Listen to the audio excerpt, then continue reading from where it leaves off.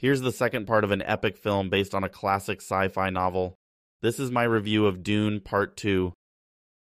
The film follows Paul Atreides, who along with his mother take refuge with the Fremen people who teach Paul of their ways as he struggles with a prophecy that says he might be their savior.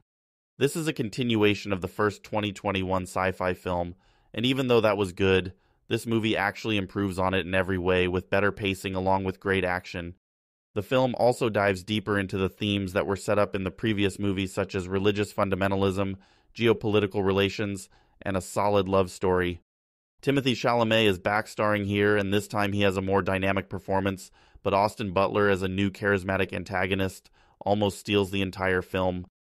Overall, this is an amazing sci-fi space opera that has fun, subtle levity and great visuals.